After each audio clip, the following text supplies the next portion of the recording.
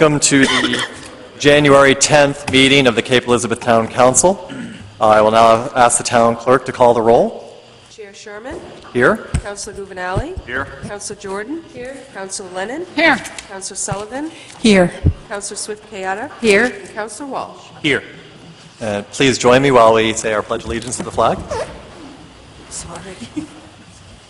Pledge allegiance to the flag of the United States of America and to the republic for which it stands, one nation, under God, indivisible, with liberty and justice for all.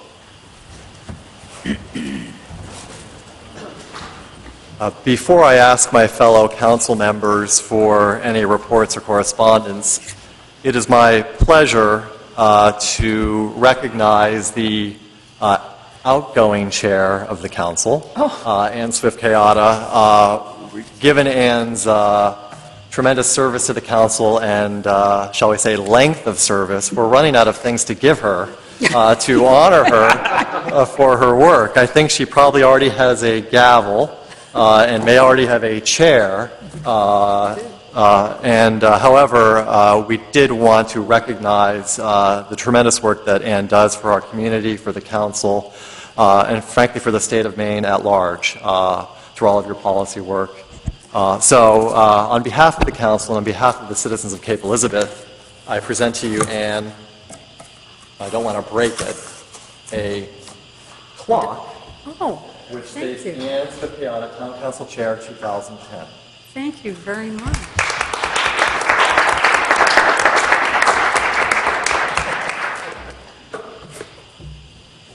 Thank you. It's been a pleasure. And with that, I would ask if there are any other town council reports and correspondence. Oh, Sarah. Excuse me. I was going to give my monthly report as the finance chair. And I apologize for reading it, but I want to get it right. As finance chair for this year, I have begun to work with the town manager discussing the foundation for the municipal budget for the fiscal year 2012.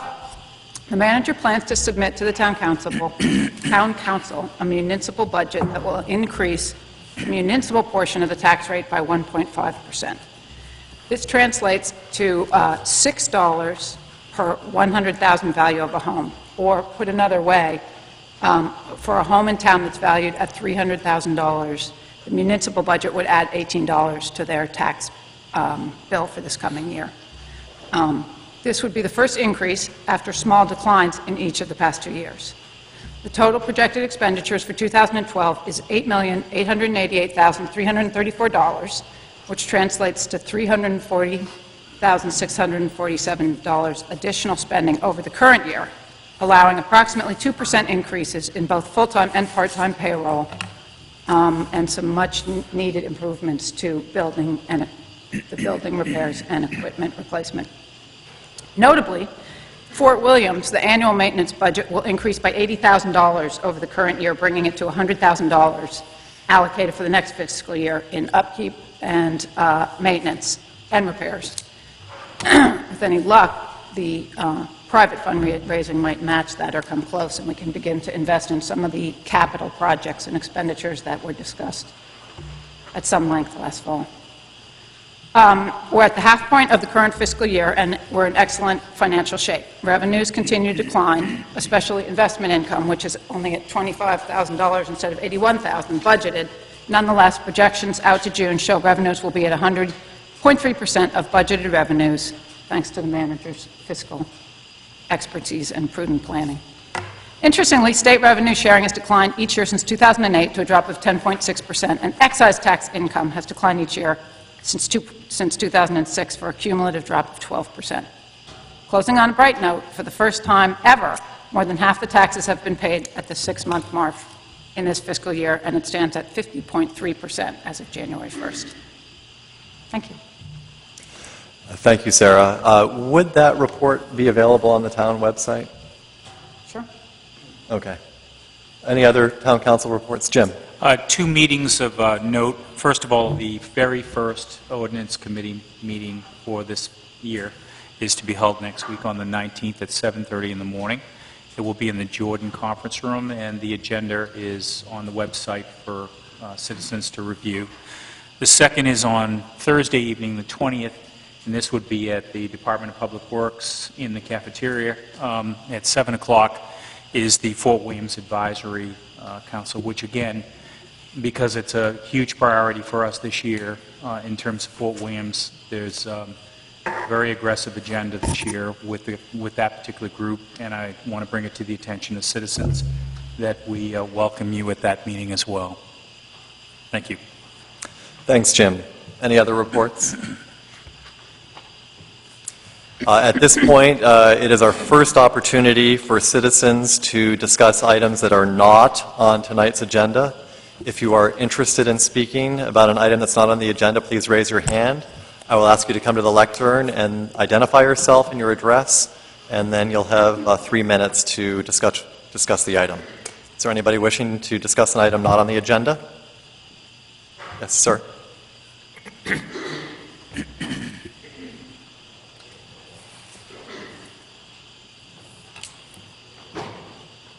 Hi, I'm Dan Harriman, longtime local resident, charter member of the Cape Wet team. Sixth generation commercial fisherman fishing out of the Cape here, and it's just come to my attention that through the budget process and the multiple consolidations in the town, it was being considered that I believe Roger Lawn, the harbor master, is going to be leaving. And there was talk about consolidating with an adjacent town, possibly the harbor master services. And I just had concern about the duties leaving the town, and the last couple of years we've had kind of gaps in the harbor master service. You know, there was not a great deal of mapping. Roger did a wonderful job of mapping the town. I mean, it's tremendous the work he's done. If you've seen the maps and everything's plotted, but he didn't have a boat. It was really hard for him to do his job without owning a boat or having access to a boat. So I can see how the people in dealing with budgets may look at consolidating with another town and trying to save a few dollars or something, but as a long-time rescue member in the water end of it and commercial fisherman, I fish part of my year. I'm here a couple of months, 3 months in the summertime. I don't know if you know how much fish is landed in the town of Cape Elizabeth. I landed a couple of 100,000 fishing out of Kettle Cove last year.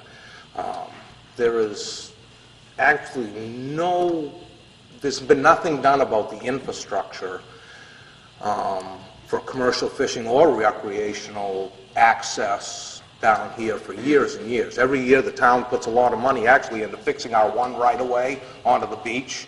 It's rebuilt every year by the town. And there's a much nicer access that was traditionally where we kept boats growing up. I never brought a boat home. There was an area where we stored boats and a parking area there that I don't know whether through negotiation we could get the town to open up another right-of-way so we can get a decent access onto the beach for the recreational people, as well as maybe looking at some infrastructure for the commercial fishermen that are working off the beach. And I've really, either way, if you contracted it out with Portland, you have the City of Portland Harbor Master trying to cover all the way to the mouth of the Spurn Lake River in Scarborough. If you contract it with the Scarborough's full-time Harbor Master, he has to cover all the way to Maiden Cove in Portland Harbor. It just doesn't seem to me. Crash.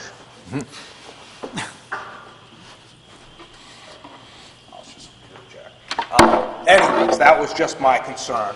When I first found out about this, I was actually interested in the job, and I went and inquired about it. And I don't know if I'm the person for the job or not, but I can see at this point, I think we really have to look at the resource we have down here at Kettle Cove and some of our other water accesses and how to expand them and exploit them a little more. I mean, this town of Scarborough just built a $2.2 million dock for their commercial fishermen.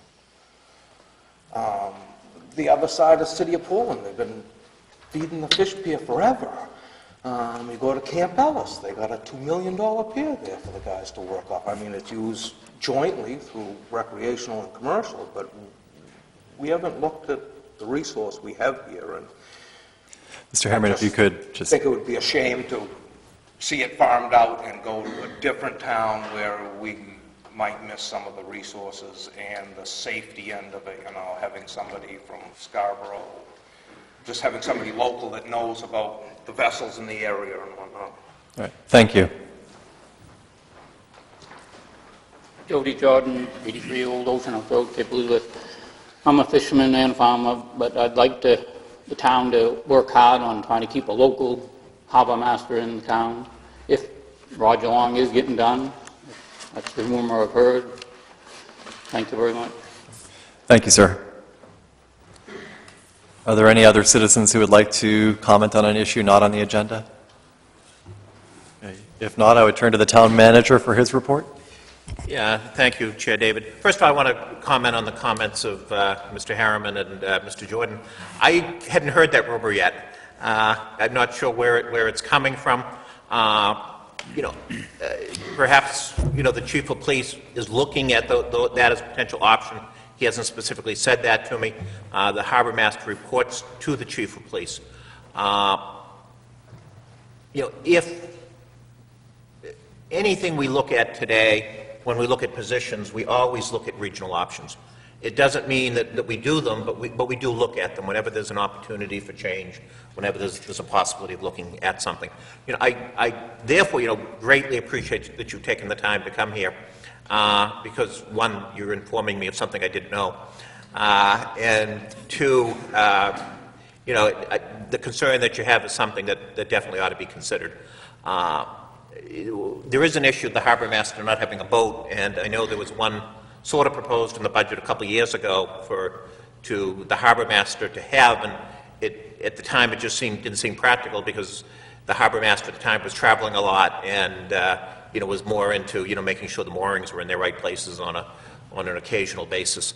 But it is something that obviously when we look at the issue, I understand the importance of the harbor master being able to get out onto the water to do that job. On the larger infrastructure issues, we haven't considered docks up to this point. That need hasn't really come to us in any form up to this point. That's a summary of that issue, and beyond that, I'll give you written reports. So, thank you. All right. Thank you, Mike. We now turn to a review of the minutes of our December 13, 2010 meeting. Do I have a motion?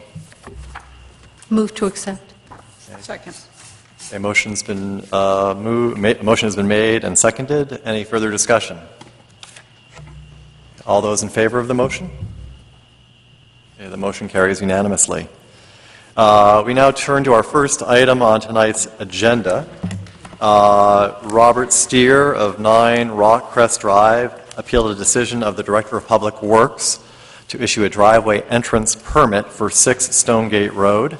The Town Council heard the appeal on December 13, 2010, and we tabled action on that item to this meeting. Before I go any further, I want to point out that Councilors Governale, Swift-Kayada, and Walsh were recused from participation on this item, and since we're about to resume consideration of this item, I would ask that they move down to the other side. Thanks.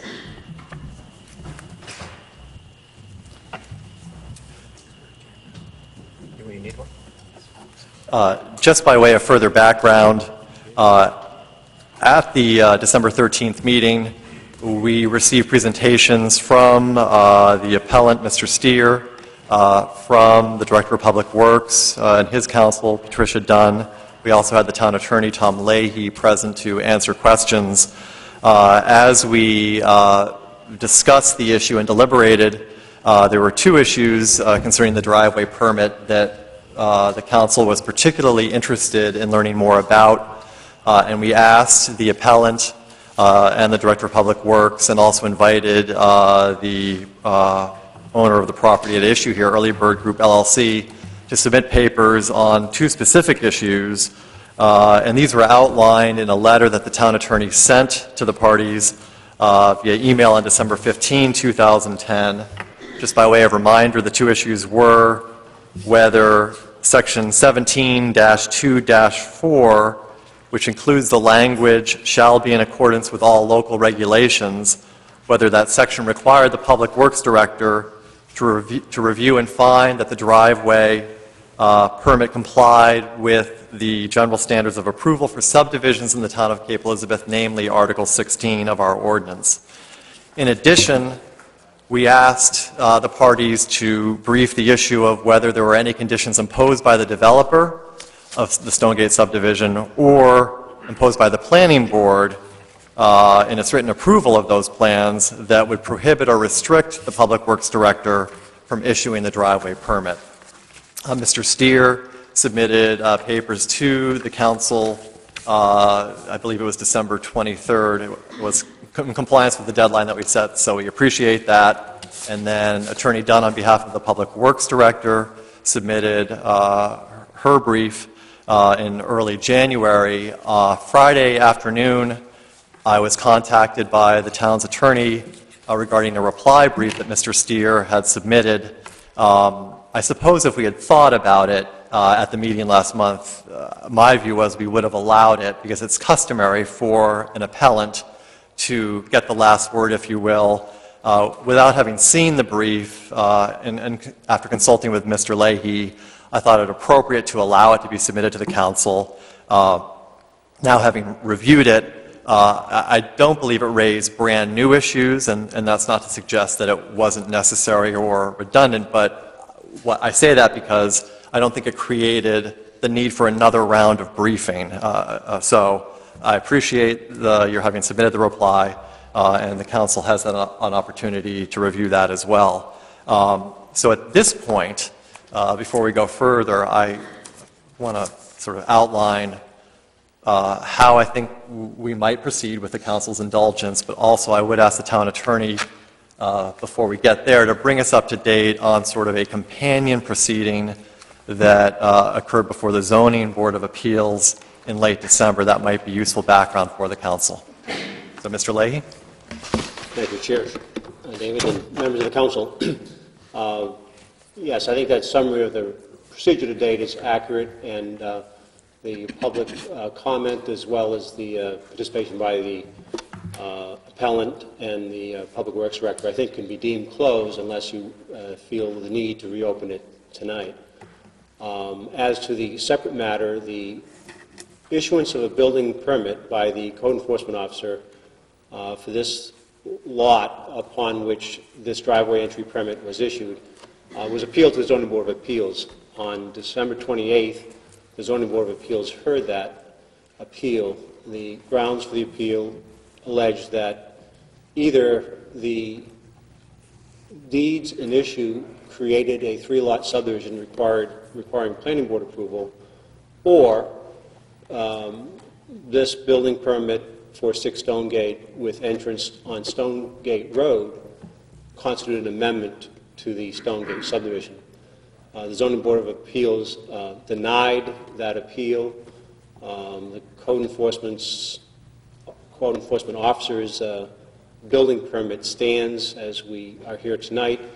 There are grounds to appeal that decision to Superior Court under 80B, but it seems the Zoning Board of Appeals felt it was premature prior to something happening on the third lot to entertain that appeal as to whether or not a subdivision had been created or one that needed to be amended before the planning board. Beyond that, I'm here tonight to assist. We're here as your counsel. I'm not here for the Public Works Director. I'm not for or against this matter. I'm here to assist you in any way I can. Should any members of the council wish to go into an executive session at any point, you have the right to do so by making a motion approved by 3 out of the 4 participating council members, expressly stating it's for review with the town attorney of the rights and duties of the town council in this appeal. I'm perfectly willing to do that, as well as perfectly willing to stand up and provide any advice requested of me here in the public session. All right, thank you, Tom. Again, with the sort of council's indulgence, I thought the way we could proceed tonight would be to review the proposed findings and conclusions that were drafted by the town's attorney, go through those, and then essentially approve each finding as we go along, or not. And as we go along, if anybody feels that a qualification needs to be made, or it might be appropriate to add in a finding or take out one, this is meant to be a roadmap, but we are not bound to follow this verbatim. So we do have some flexibility here, and if somebody feels like an issue has been missed or needs to be phrased a different way, we can do that. Does that make sense to the council? Mm-hmm. Okay. We had begun this process at the last meeting, and my recollection was we had gone through many of the findings of fact that are in the draft that we have before us tonight. However, to avoid any confusion on the record, and I don't think it will take too long, I suggest that we start from the beginning and just go through this item by item. Is that okay? All right. Jessica. One question. Do we need to vote on whether or not we accept any further documents? Are you referring to the reply brief? Yes. I would ask the town attorney to weigh in on that. Go ahead, Tom. I think that ought to be considered because it was submitted. We approved the submission, then the chair as well. It was later than the 10 days given. We thought that it'd be best to, in a matter of fairness, to give the appellant that last word, if you will, to the brief that had been submitted by Patricia Dunn on behalf of the Public Works Director. So I think that's proper. I think we can deem that properly before you. Again, it's your. This is a unique appeal. There's not much in your ordinance to say what you receive, don't receive, how to handle this. So I think it's some of its discretion. We wanted to go overboard to make sure that, given the request that this be submitted and reviewed, that we did that. We thought that we'd rather lean on that side than shut things down last Friday. And my sense of things, Jessica, was that if it had been raising brand new issues that were really a major departure from what we had already heard about before, we might be having a different discussion. But would anybody like to discuss that issue further? Are we ready to move on? Okay. Thank you. Okay. The findings, conclusions, and decision of the Cape Elizabeth Town Council Driveway Permit Appeal for Early Bird LLC, Permittee, Tax Map U31, Lot 9D. I will read the introductory paragraph, obviously first. On Monday, December 13, 2010, the Cape Elizabeth Town Council, hereinafter the Council, heard the appeal of Robert Steer Jr. of 9 Rockcrest Drive, the appellant, regarding a driveway permit issued number 2010-12, the permit, by Public Works Director Robert C. Malley, the director, for 6 Stonegate Road, which is tax map U31, Lot 9D, hereinafter the property. Prior to undertaking review and consideration of this matter, Council members Swift Kayada, Walsh, and Governale requested to be recused, and the remaining members of the Council so voted. The director was represented by attorney Patricia Dunn. At the conclusion of testimony and submissions by the appellant, the director and members of the public, the Council closed the public hearing portion of this matter and requested the parties to submit written briefs on 2 issues. Those briefs and a reply brief by the appellant have been received and reviewed by the Council. The Council makes the following findings of fact, conclusions, and decision. Council members, are we all set on that first paragraph? All right, findings of fact. 1, the owner of 6 Stonegate Road, tax map U31, Lot 9D, is Early Bird Group LLC, the owner. Graham Pillsbury acts as the owner's authorized member. Tom, would you suggest we vote on each one of these findings? I don't think the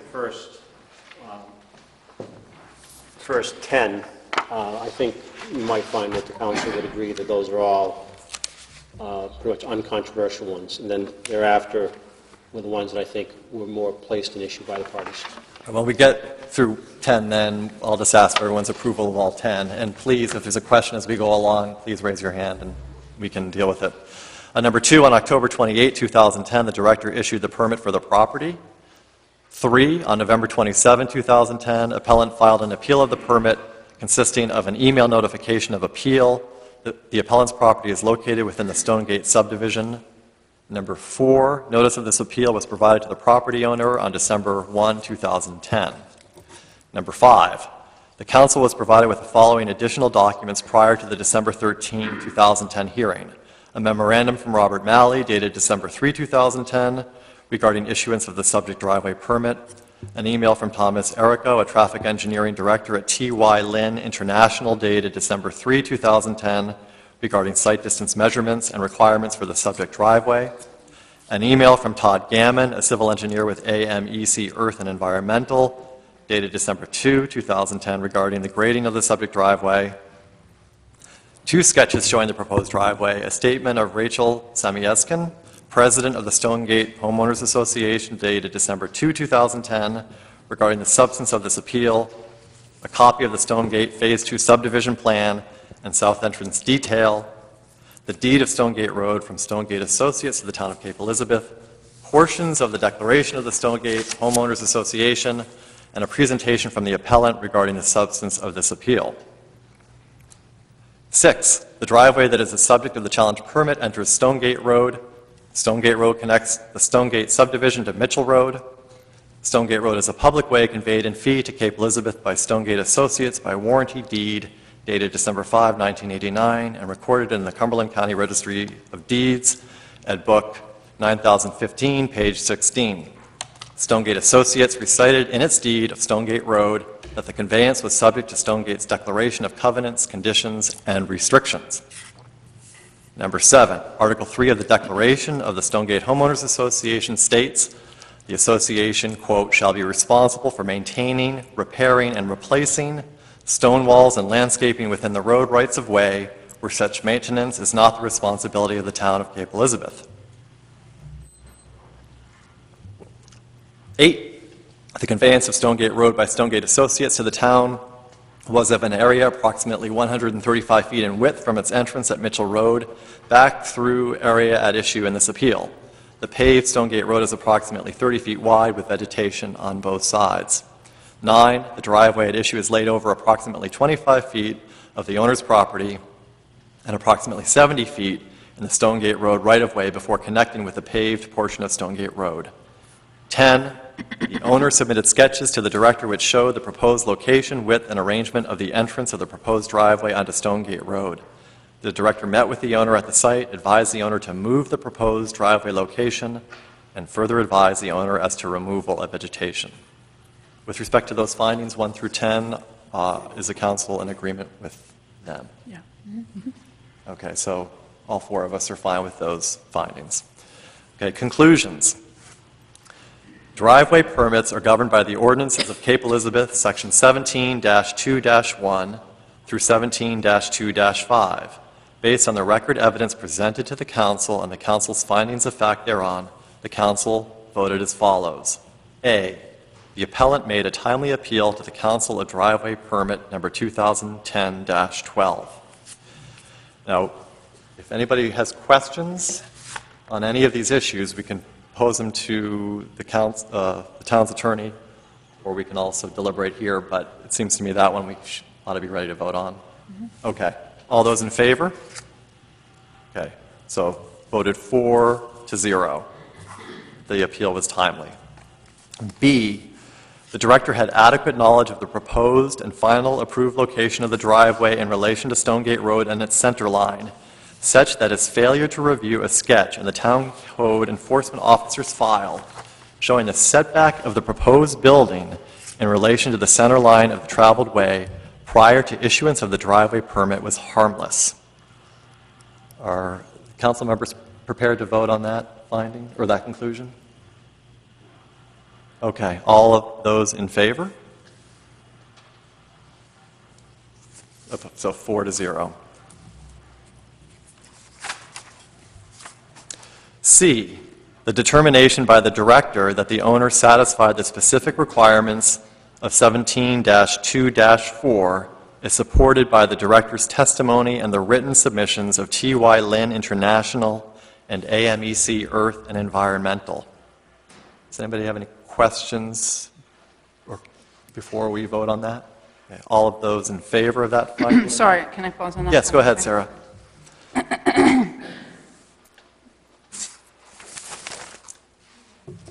Okay, sorry, I had to reread it. This, I just want to clarify with Tom, this relates to the specific requirements that are enumerated in section 17-2-4, including site distance. That's correct. Site distance grading and the like, the specific requirements set forth in 1724. This is not a reference to the all other regulations language. Okay. All right, all of those in favor of that conclusion? Okay, 4-0.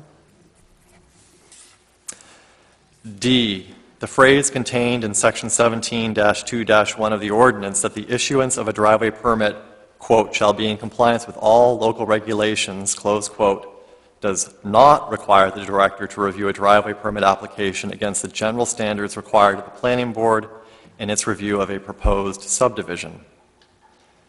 Does anybody have any questions with regard to that conclusion? I do. Go ahead, Sarah. So in other words, this is the issue, this is addressing the issue of the possible difference between standards for the town and standards for the subdivision, and it's not saying it does not require the director to compare those two. All local regulations. Right. I mean, this gets to the issue of whether the Public Works Director was required to to review Article 16, that's the subdivision ordinance, in determining whether or not to issue the driveway permit. Tom, do you want to weigh in on that any further? That's what it states. The question, obviously, is an argument has been made that the requirement of compliance with all local regulations puts in play and requires the Public Works Director to look at the standards for approval of subdivisions by the Planning Board. In this case, some 20 years later. And this is drafted for you to determine either he has to or he does not. If you determine that the Public Works Director does not have to review the Planning Board standards for approval because it's an approved subdivision, that ends it. If you find that he does have to review, then the next question is, does 16.3.2 of the subdivision ordinance, reviewed by the Public Works Director, require that he deny the permit? Can he issue the permit notwithstanding that? So the first is that applicable? Does he have to review it? And secondly, if he reviewed it, can he issue the permit notwithstanding that? Because it is in terms, I mean, I can quote it, but it's in terms of the plantings, et cetera, shall be maintained along the perimeter in a proposed subdivision. There was no, in this case, it hasn't been brought to our attention by any party that there's any restriction imposed by the Planning Board or by the developer as to a buffer or as to maintenance of the vegetation or as to plantings in this area. So there's a standard there for the Planning Board to review. As a result of that review, we do not see that there was any limitation, restriction on the plans, on the approval of the Planning Board of the Stonegate subdivision. So the first one is, does it apply? Does he have to look to the standards of the that the Planning Board would use? And if it does, would it prohibit him from issuing a driveway permit? Which you don't get to if you don't have to look there. It's Jessica. I'd like to ask a question in another way. Is there anything in Chapter 17 relative to issuing a driveway permit that requires the Public Works Director to apply anything in Chapter 16? Nothing directly. It would Pardon? have nothing directly. It could only be if, under the argument of the appellant, that our regulations mean that the planning board's standards to approve subdivisions applies to him. Okay. Are there any further questions? Folks ready to vote on this conclusion then? So this is, so those in favor of this finding? Okay. Okay, and those opposed? So it's 2-2? Okay, and E, while the deed to the town of Stonegate Road for that section at issue in this appeal states the conveyance is subject to the Stonegate recorded declaration, that declaration does not limit the right of the town to issue driveway permits over town property to the Stonegate Road, a town-owned and maintained public road. The declaration expressly excludes from its restrictions, covenants, and conditions to those portions of the development shown as roads on the plan. Any questions for the town attorney before Jessica? I have a couple questions, Mr. Lee.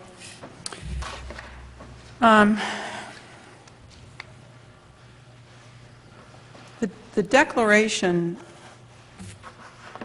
I got very confused with the declaration and how it applies to roadways. And it seems to me that the declaration, by its own term, does not apply. And so, could you elaborate on that? The declaration specifically states that the covenants, restrictions, and conditions in the declaration do not apply to the roads. The argument is that because the declaration, as between the developer and the homeowners, provides that the association may maintain stone walls and roads to the extent not maintained by the town and charge that to the homeowners, that agreement, if you will, that portion of the declaration as between the developer, subdivider, and the owners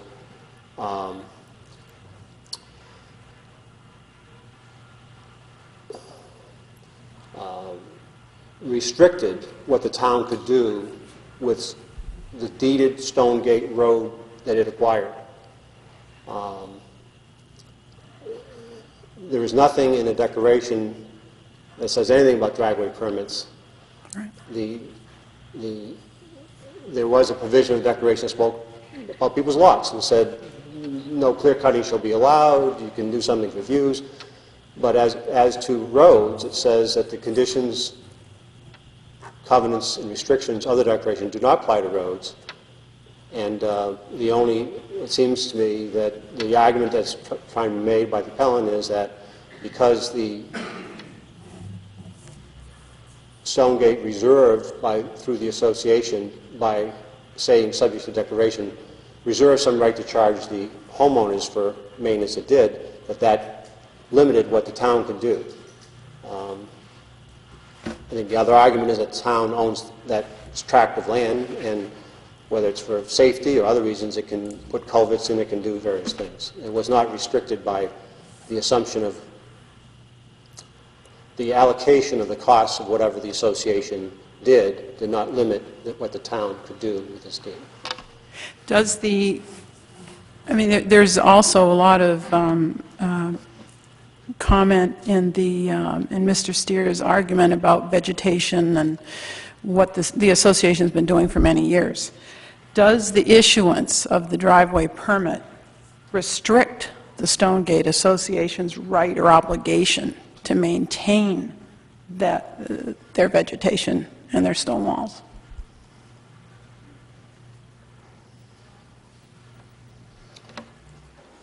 I guess the question is there vegetation? We're talking about vegetation on town's property. Correct. On the town road. Correct.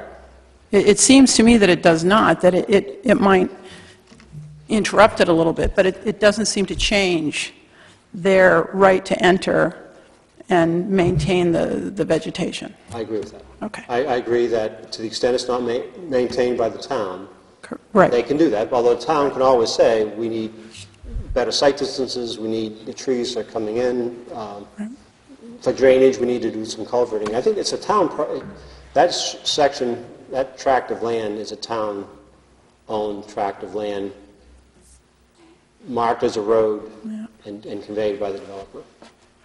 Okay. It would seem to me that if the developer had wanted this area to be treated differently, it could have so provided in the declaration. It would have provided more likely in the planning board approval. Either the planning board or the subdivider, developer, would have had forever wild, could have put in a buffer. A buffer to be retained as a buffer. It's been called a buffer, but the buffer that we saw in the presentation of the appeal is not what's on the planning board approved plans. So it may be a buffer, but it's not a mandated buffer by the planning board. It may be, in fact, I think buffer connotes something imposed upon the property. What I'm saying is it hasn't been brought to my attention in the pleadings or in the appeal that there was a restriction on that area by Stonegate developer or by the planning board in reviewing and approving the Stonegate plan. That does occur in other cases where the developer could have kept strips of land on both sides and conveyed only the fee to a 50-foot strip and own the remaining pieces on both sides. That could have been done by the developer, or it could be put on the plan, that a note on the plan that is to be kept forever wild. That was not done. Jessica? John, I've just got one more question. In the warranty deed of 1989, is there anything in the deed as a matter of law or legally that would prohibit the Public Works Director from issuing a driveway permit? In my opinion, no. Okay. Are there any other questions? Are members of the council prepared? Sarah? Sorry, I just want to be very clear. If I agree with the appellant that the agreement did limit what the town could do, I would not vote in favor of F. That's correct. You would vote no. Thank you. Yeah. Any other questions? All right, all those in favor of conclusion E? Opposed? Okay, it's 2-2. It is my understanding, Tom, that given that there were, those two issues are split 2-2, the appeal does not carry the day. Am I correct in that statement? That's correct. To grant the appeal, you would need 3 out of 4 tonight to grant the appeal. So then, based on these findings of fact and conclusions, the town council voted on January 13, 2011 to deny the appeal of driveway permit number 2010-12. The decision will also read that any aggrieved party has the right to appeal this decision to the Maine Superior Court pursuant to the Maine Rule of Civil Procedure 80B within 30 days after notice of the town council's decision. I want to thank the appellant and the Public Works Director and their attorneys and others who have given us information on this. I think I speak for the council when I say this is a position that we're not accustomed to, and I appreciate everyone's patience. Ma'am, that's really uncalled for, and I would ask you to refrain from a gesture like that in the future. In any event, I have one final question for the town attorney, and that is, we have been acting in a quasi-judicial role. We have made a decision. It is possible it could be appealed. Is the council under the same constraints that we've been under all the way through this deliberation? In other words, I mean, I'm not sure I'm feeling like I'm free to just talk about this issue with folks now that it's been decided, but I need your guidance. Because you don't normally see judges, you don't see judges going out there saying, well, this is why I did X, Y, and Z. I think that would be appropriate. This matter may go into litigation, and I don't think it'd be appropriate for the town members of the zoning board, or in their case, or in your case, for different people to state their positions after it's been done. I mean, there's been a vote. The positions are on record. I don't see anything to be gained. You're not supposed to have any sort of meetings among yourselves on these issues. I'm not sure that there's any, I think that'd be the advice I'd give you, although I can't cite you chapter and verse that says you shall not discuss an appeal. We haven't had many appeals to the town council before. Okay. And lastly, we need to actually have this signed, so we will take care of that through the town manager's office, and then the decision will be sent to the parties. Okay. All right. Thank you. Thank you very much.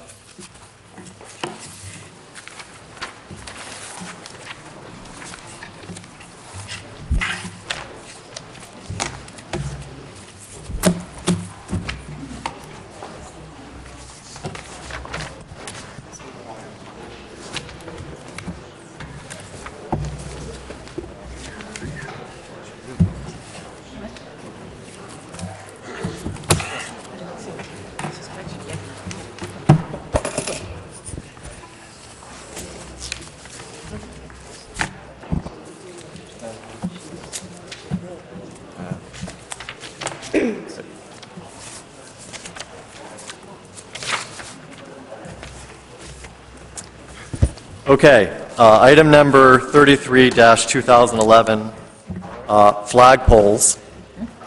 On May 8, 2008, the Town Council referred to the Planning Board a request to consider further regulation of flagpoles. The Planning Board is recommending no change to the current regulations. We all have had an opportunity to review a memo from the Planning Board to the Council dated January 3, 2011. My understanding is flagpoles are treated as structures, and they're... Go ahead, Mike. Finish it. Oh. The Planning Board is recommending that we not alter the treatment of flagpoles. Mike, did you have anything further to add? Just very briefly, I want to indicate a couple of things. One, Jim Hubner, member of the Planning Board, is here. Should you have any questions on how they arrived at this, although I think it's fairly self-explanatory, but I really appreciate his willingness to be here and answer any questions you may have. Secondly, you really have two options before you. One is to just simply accept the report and the issue would be dead. The second option is to refer it to the Ordinance Committee, but unless you envision doing something, you don't necessarily have to refer it to the Ordinance Committee. There's no requirement to do it. So we could simply move that we receive the report and then take no further action? That's one option, and the other option is to refer it to the Ordinance Committee. Do we have a motion? Jim? I move that we receive the report as written. Second that. Motion's been made and seconded. Is there any further discussion? I have a question. Yes. I may have missed this, but if we receive it, it's just a dead issue? That's right. Okay, thank you. That means if you receive it, that means you're, in essence, in this case, you're accepting the recommendation of the Planning Board to take no action. Any further questions?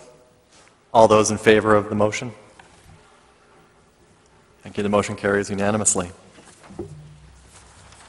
Item 34-2011, Fort Williams Park Group Use Policy. The Fort Williams Advisory Commission is recommending amendments to the group use policy for Fort Williams Park and an updated fee schedule. And we have Bob Malley, the Public Works Director, here to answer questions. Bob, did you want to give a summary for the council? I apologize. I am representing the Fort Williams Advisory Commission tonight, and I was involved in the creation of the document, so I hopefully can answer your questions. Probably to summarize, there was a cover memo, but initially what we did was looked at the current group use policy as part of the work of the Commission. And to highlight the major changes for you, first of all, one of the things we addressed was reducing the window, I'll call it the window for consideration of use requests. This existing policy had a requirement that the requests had to be submitted at least 4 months prior to the proposed use. We proposing that be reduced down to 60 days. We have, the Commission is now proposing that the area fee, which has been an existing fee, little used albeit, that now be applied to group uses. The group use is divided into a people-intensive versus a vehicle-intensive fee structure. Some of you may recall that the Portland Symphony Orchestra used to come to the park each year. That was considered a people-intensive use, and they were charged $1 per ticket. That's now being proposed to go from $1 to $3, and in addition, the area fee would also be applied if that's applicable to the use. There was some wordsmithing that was done to clean up the document a little bit, and things that are underscored are new language, things that are strike-through are proposed to be deleted. In the back of the policy, there was a number of regulations and regarding the use of the picnic shelter. It's proposed that those be included in a separate document put together by Community Services based on this template that would be used and sent to people who make reservations for the shelter. We're also proposing that the fee structure be separated from the document, which would be consistent with our ordinances, and included in the master fee schedule for the park. So. Thanks, Bob. Does anybody have any questions for Bob? Just one. Did you just say that the fees you'd have to pay the group or the group fee, you have to pay a people-intensive or a vehicle-intensive fee on top of the area rental? That was their recommendation, yes. Any other questions? Bob, I had a question on the amendment provision that's on page 4. It crossed out after consultation with the Fort Williams Advisory Commission. So it says now, or the proposed language is, the Cape Elizabeth Town Council may amend this policy at any time upon a recommendation from the Fort Williams Advisory Commission, which sort of makes it sound like that's that's a may, but it sounds like the only way this gets amended is if we get a recommendation from the Advisory Commission. So when I read this, I sort of felt like we were yielding authority to amend to the Fort Williams Advisory Commission. So I don't know if that was the intent, but I guess I liked it the old way, that if we felt an amendment was appropriate, we would certainly want to ask the Advisory Commission for its thoughts, but we wouldn't be sort of bound to wait for them to make a... I agree. I don't think that was the intent. I think you're right on that. So I'm wondering, I would be in favor of just leaving the language the way it was. So would I. Okay. Frank? I have a question. If a situation arises where the council believes that fee should be waived, for whatever reason it is there any specific procedure we need to follow in order to get that done, or can it be done? Mike, do you want to speak to that? The town council in any policy has the right to waive a provision. This is not an ordinance. This is a policy. An ordinance, we don't have the right to waive unless an ordinance specifically says so. But a policy, the council can always make any decisions that they choose. However, this entire policy is shortening the administrative process. So I don't know how the council's decision to waive something enters into that shortened decision-making process. Could we do it? Well, I don't know whether it can be done practically because the meeting agendas may not be in sync with one another, because that was one of the issues we were trying to address by shortening up to 4 months and 60 days. I don't know whether, Michael, I don't know whether you have any thoughts about that. Through the chair. Yeah, the provision and why you usually ask a waiver, it's usually someone who's aggrieved by a party would ask for a waiver. Provided there aren't significant time constraints, that would come to the town council with a request for waiver, because we're only administering this policy in conformance with what you direct us to do with whatever you pass this evening. Okay. So, but the waiver it was very unusual, the issue you just dealt with. Usually you have an applicant that wants something. Sure. It was that is looking for a waiver. Yeah, okay. You didn't deal with it. You were in the audience, but you get the point. Well, yeah, I understand. I just want to make it clear that we were shortening this up for administrative process, which doesn't necessarily lend itself to having a lot of input from other places in the organization, like the council, because of the scheduling process. That's all. Okay. But whatever. Any other questions or comments? Do I have a motion then? Ann. I move that we recommend the amendments to the group use policy for Fort Williams Park and an updated fee schedule, but with the notation that on page 4, in the last paragraph, it would read, "The Cape Elizabeth Town Council may amend this policy at any time after consultation with the Fort Williams Advisory Commission." Seconded. Okay, thank you. The motion's been made and seconded. Any further discussion? All those in favor of the motion? Thank you. Thank you, Bob. Item 35-2011, citizen participation at library trustees meetings. The trustees have recommended for the council to approve provisions for citizen participation at their meetings. We had in our package the paragraph outlining citizen participation. Do I have a motion?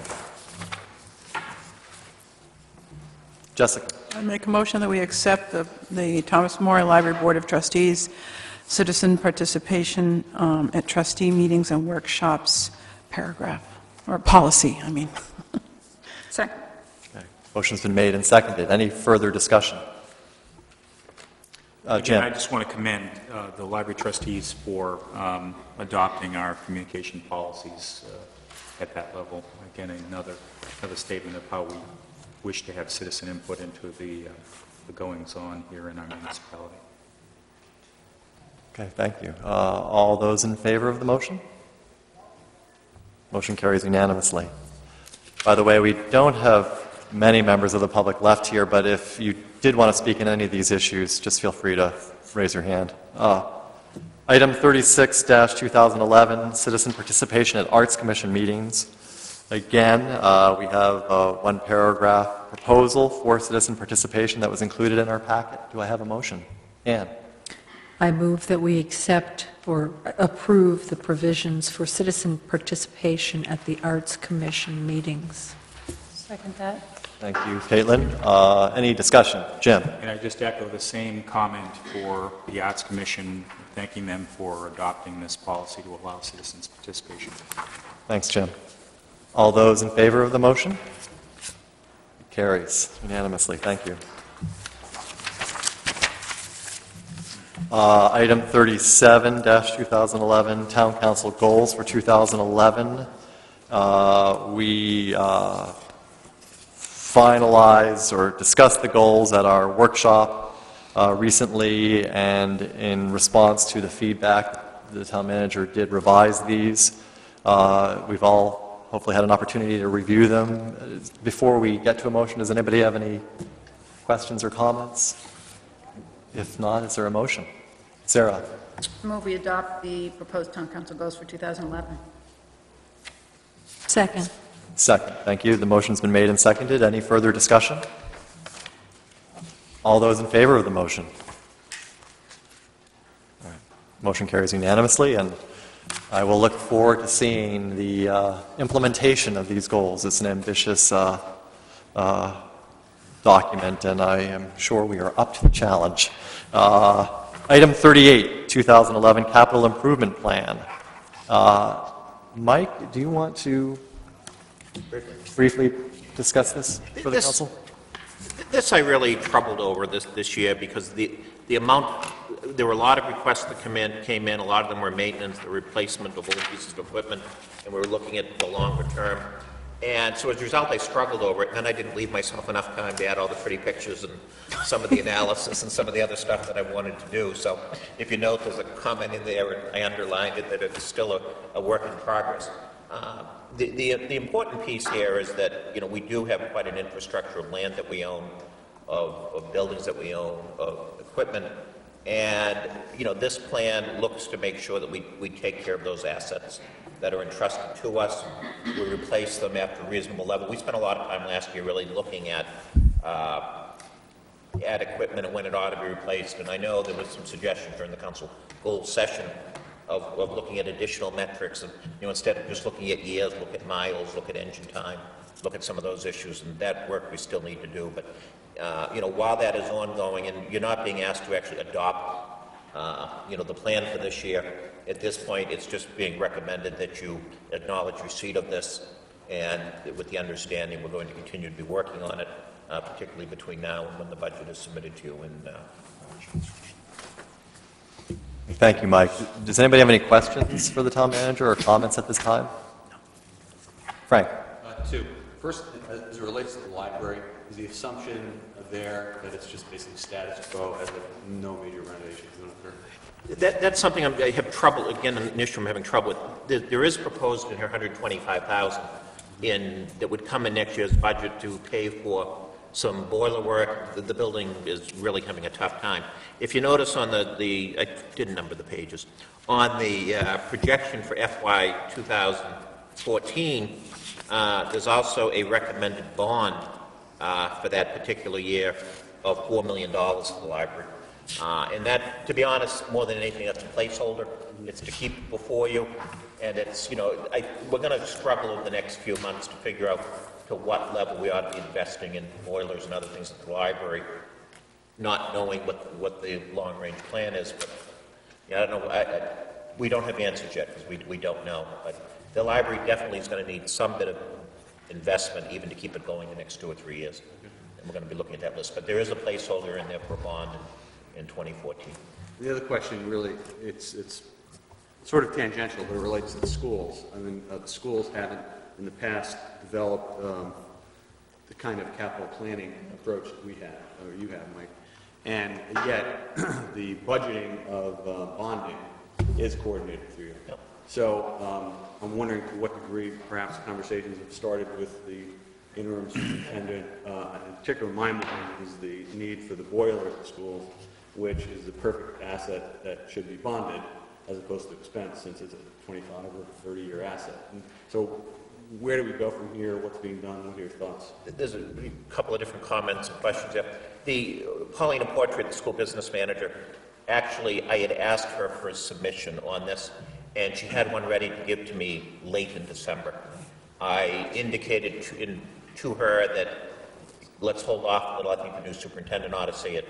And, and I don't know to what degree she's spoken with him, but they have prepared something for him to look at and for his consideration. The boiler, that's an issue that, is still the Alternative Energy Committee looked at last week, looking at the plans for it. That's something that needs to come to a conclusion in the next 2.5 months. If they're to do the work this summer when they expect to do it. They do have some contingency that's set aside. I don't know to what degree they plan to do that. Alan Hawkins did meet with me once to discuss the potential of bonding. It was an inconclusive discussion. And, I will speak with the new superintendent, Ken Murphy, just not pushing them in any direction, but to find out, what their plans are for financing it. My guess is, today he was just starting to review school budgets. So my guess is he probably hasn't given it too much thought yet. What would be the argument for not bonding it? Because it does seem the kind of asset you would... Because there's always other things coming up all the time thereafter that also need work. Do they want to loosen up resources in succeeding years by having gotten this out of the way? Because there's always going to be, they're a lot like we are. They only a lot more so. They have buildings that are valued at $40 million. And if you look at how much ought to be invested in $40 million, this boiler and what they're spending on that is really the amount they ought to be spending every year if they keep up on stuff. I think they really need, and I haven't seen what Pauline's come up with, but I think they really need to come to grips with long range, what they ought to be doing in the buildings. And if you just simply borrow it all the time, you end up paying a lot more instead of just making a steady investment of whatever the determined amount is that needs to be done to keep up with the infrastructure. Jim? Well, Jessica had... Oh, Jessica, I'm sorry. I was at a school board finance meeting last winter in which the boilers were discussed, and I'm pretty sure the fee, or the amount of money that they were holding in contingency was around $500,000. What I don't recall is what their, and that issue came up at our joint school board town council meeting that was held later. And I recall that was downplayed to a certain degree later on at that joint meeting. But I do remember that it was quite a large figure that they had in contingency funds then. So I don't know what may have happened to that amount of money, but... Go ahead, Mike. I should add one point. There needs to be a financing plan to go forward with the boiler, but the actual borrowing of money, if that is the case, isn't an immediate concern. That could wait until after the project's done in the fall, because we do have regardless, we have the cash flow to support getting the work done. Okay. Jim. Just a question. Last year, we had, one of our objectives was to look at space and facilities and looking at the proper utilization of that space on a today and going forward futuristic sort of view. And I just wonder how that unfinished piece of business impacts some of the capital decisions that we may or may not make, or what has been proposed here. If you look at a police station, that's a good portion of it is not utilized at the moment, and you look at what may or may not be suggested for investment there, I mean, those are all things that I think we need to get our arms around on a go-forward basis, coupled with the school department, before any kind of an action plan is taken as a result of this capital presentation today. I just feel that that's one of those things we really need to get our arms around, space utilization. You know, the municipality is whether it's growing or not growing, or whether the way we go to market in terms of the types of services we provide and the amount of space we have, I think we've got to figure this all out before we accept a commitment to spending X dollars over the next several years, because it may very well be that we're going to declare something redundant and possibly sell it. But it's my understanding right now, for purposes of tonight, we're not approving this, we're just acknowledging receipt. This is going to be an ongoing dialogue, right? Yeah, I do need to respond to something Councilor Waltz just said about possibly selling the police station. I have a meeting Friday with the police union. Yeah, I didn't say sell the police station. I'm saying space. We own different buildings here in town. Yeah. That we own buildings next to the library. Yeah. I mean, are those things that we will continue to keep if they're declared redundant? That's all. No, that's fine. I just want to, there's lots of suspicion that somehow we want to eliminate the police department. And, you know, the union has asked to meet with me, and I'm meeting with them on Friday. And, you know, it's not in the immediate plans to do that. It's not in the plans to do it. As I'll be telling them, you know, inevitably there may be some consolidation, but all of the current options don't seem to take us anywhere at this point. So I just get nervous that there may be some interpretation to that. I just want to publicly say that, that's not a direction that I'm looking at. But at the same time, there is some available space in the police station, and I'm continuing to have discussions, particularly with the school department, at perhaps how that space might be able to be utilized in relation to some of their needs as well. Frank? Just in terms of timing, when do we sort of put this to bed, just to sort of respond to Jim's inquiry? You put the monies that are being spent, proposed to be spent for fiscal year 12, to bed as you review and adopt a budget. You don't put any of the future years to bed until the decisions are before you in any given year. So we have a couple of months? You have at least a couple of months on what the proposal is for fiscal year 12. And as I say here, the proposals may still change a little bit between now and when you actually get the budget, as new issues come forward. We do that. Okay, unless there are more questions, do I have a motion? Jessica? I have a motion that we accept the town manager's capital improvement plan, that we receive it. We acknowledge receipt of it?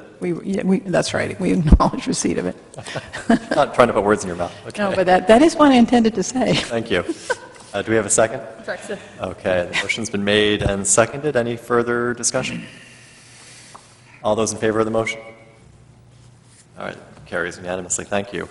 Item 39-2011, the Personnel Code Amendments.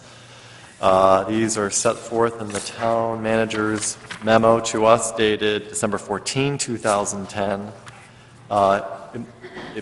Mike, you actually did a very effective summary on the first 2 pages of that handout. Would members of the council like a summary, or maybe just move right to questions, or do I have a motion? Sarah? I move we approve the proposed changes to the personnel code as set forth in our packet. I second that. And the motion's been made and seconded. Any discussion? Okay, all those in favor of the motion? Motion carries unanimously. Item 40-2011 is a new lease agreement with Edward D. Jones and Company for space at 343 Ocean House Road. Again, the town manager has given us a summary of the new lease as well as a copy of the lease. Do we have a motion? Frank. Move to accept the proposed lease for Edward Jones. Motion's been made. Is there a second? Second. Okay, motion's been made and seconded. Any questions? Jessica? Yes, would Mike review this, please? Excuse me? Would you review this? Oh, yes, be happy to. If I don't knock my coffee over. Yeah, right now, we have a lease with Edward Jones for a portion of the old farmhouse that's in front of the community center. The lease currently expires on Leap Day of 2012. Between now and then, we're due to receive revenue of $20,900. Edward Jones, which is a national firm that does investment financial planning for its clients, is looking at all of its offices in the greater Portland area and is telling us that they're evaluating their lease holdings in this region with a possibility toward consolidation. But they have looked at our particular site. They'd like to keep it. Whether or not that's a negotiating position or true, we take it for what it is. But regardless, what they're offering us is to take the current lease, and instead of waiting until 2012 to renew it, that we immediately renew it now. However, recognizing the market and recognizing the fact they're willing to sign a longer-term contract, they'd like the lease amount to actually go down, including for the unexpired term of the portion. The bottom line is that under the current lease, they have it until 2012, and February 20 Leap Day 2012, they'll give us a total of $20,900. If we sign the lease, you authorize me to sign it, we go to February 28, 2017, and we're guaranteed $99,524. And to me, the real issue is, do you take the guarantee of the $99,524, or do you take the $20,900 with the hope that we might be able to get them at a later date to sign for a higher amount, or to get someone else to lease it at a higher amount? My recommendation is it's great to have a national lease holder, because you know in the end they're going to pay the money, as opposed to some small one that just disappears and there's a real tough cost of collection. Edward Jones, I looked them up. Their stock price is way high. Absent some big scandal, I think they're going to be doing just fine. Their model of business seems to be that they're doing just fine. So anyway, I'd recommend that. I think overall it's a good deal for the town. Obviously, I'd like to see more money. And as I was talking to Councilor Walsh before the meeting, we plow, we give them a lot of good services. It's not a bad deal for them either. Overall, I think when we look at rental properties in Cape Elizabeth, when we look at, this is certainly not Class A office space, that we're better off having the $99,000 guaranteed than just the $20,900 guaranteed. Okay. Thank you. Any other questions or discussion? So the motion was, I think, to accept the lease. Do we need to indicate that we're authorizing you to sign it, or is that motion adequate? I think that. Okay. All those in favor of the motion? Thank you. It carries unanimously. Item 41, 2011, this is the agreement with Efficiency Maine Trust. Again, we have a copy of the draft agreement, which sets forth trust responsibilities and the municipality's responsibilities relating to the Property Assessed Clean Energy Program, or PACE. Do I have a motion? Move to authorize the manager to sign the contract. Is there a second? Second. Motion's been made and seconded. Any discussion? All those in favor of the motion? Motion carries. Item 42-2011 relating to the Registrar of Voters and to the reappointment of Deborah Lane to serve as Registrar. Sarah? You want a motion? Sure. I move we reappoint Deborah M. Lane to serve as Registrar of Voters for a term to expire January 1st, 2013. Second. Motion's been made and seconded. Any discussion? Boy, I thought this was going to be a really controversial motion. Yeah, this is yeah, she wanted to make a statement. Yeah. Well, we really appreciate the fine service you provide to the town in that role. So I will vote very enthusiastically in favor of this motion. All those in favor? The motion carries unanimously. Thank you, Deborah.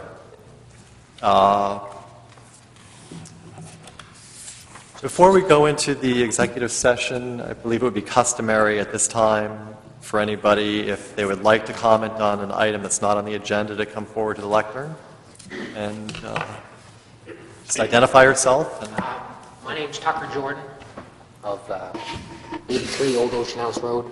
I would just like to say, although Mr. Harriman was very modest in saying he's not sure if he's the man for the job, as a third-generation farmer on the property that I'm on, and as many of you know, the Jordans settled this town and got the ball rolling for all of us, lobstering and the actual fishing that he does off of Cape Elizabeth is very important to the industry, and not only the greater Portland area, but Cape Elizabeth, because there's an avenue of tourism that is going to, hopefully for myself, come into this area of Cape Elizabeth this summer, as in doing lobster tours out of Kettle Cove. Having the harbor master inside Cape Elizabeth gives him not only the insight, but the ability to service both recreational and commercial fishermen, and making sure that there's a fine line between where sailboats can put moorings and where they can't, because you don't, in an aspect of the opportunity that it goes to Scarborough, you have a harbor master down there that's doing a fine job in the Scarborough area, but might not quite understand how things have traditionally been in this town, and where you're a commercial fisherman and your day starts early in the morning and you're trying to get out to your boat, start it and get it ready. You don't want a sailboat, you know what I mean, 20 feet off your bow where you're trying to back up and line up your mooring. It's just not logistically feasible to have that interaction. So with both Mr. Harriman having not only the education, the expertise, the knowledge, and definitely all the insurance and equipment for salvage, overhaul, and whatnot, I just like to put my 2 cents in and say that if you do choose to make a motion to select somebody rather than having a application process, he's definitely somebody for intern-wise, for the short term, be a good person to step in and do the role. Thank you. Can I ask Tucker a question? Sure. At the risk of sounding like an idiot, what does a harbor master do? Full-time, part-time? In my understanding for the town of Cape Elizabeth, I would say it would be a extreme part-time position. Mr. Long, like Mr. Harriman said, he did an awesome job producing the nautical charts of what the general layout of Cape Elizabeth's land bordering the sea was, but he lacked the ability to get out and remove somebody's mooring if, say, they didn't pay their mooring fee, or if somebody had an issue getting their bottom chain up, he didn't have the equipment to do that. And like I said, Daniel has done that since he was a kid, so he certainly understands the. So he's just kind of there in the morning and all the fishermen are going out and... The harbor master? Yeah. No, he's never, typically he's never been around. You just mail him. Ideally, one would sort of be there in the boat, kind of helping people go, or... In Portland, the harbor master is a full-time job. He has his own boat, his own truck, but whereas, if you, let's say you wanted to put a sailboat in and take your family out, but you didn't have the means to put your own mooring in my opinion, the harbor master should, if he wants the job, he should have either the contract or the means to get your mooring out there, and certainly reprimand you if you don't pay your bill, because I believe the town's ordinance is if you don't pay your residential $50, your mooring gets yanked, and right now the town doesn't have that equipment to do that.